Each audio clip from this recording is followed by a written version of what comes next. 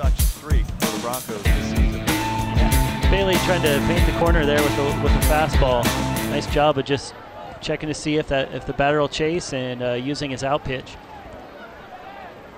Harris setting up on the outside, swung on and missed. Strike in the top of the first as Bailey goes from the windup, curveball, and strike three. Saying, look, we value the gloves. There's another strikeout, and knock up a win most times with Bailey, but there's another throw down to first. This one is in time, and that'll do it.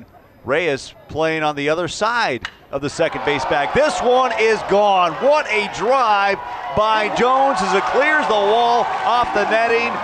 Shift, what shift? A two-run jack for Jones. The Bulldogs had their first lead of the ball game, and it comes on Taylor Jones' first home run of the 2016. That is Jake Roberts. Yeah, here's the bunt. Right side perfectly executed, and nowhere to go for Howard. Right past the glove of the first baseman broke. One run comes in.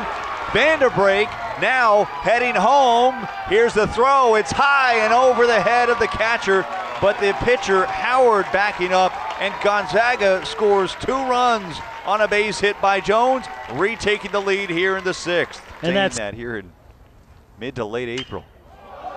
Fly ball out to center. Florentine takes a couple steps, stumbles, and loses the ball. 1 run in.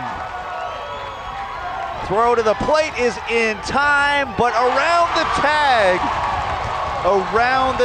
And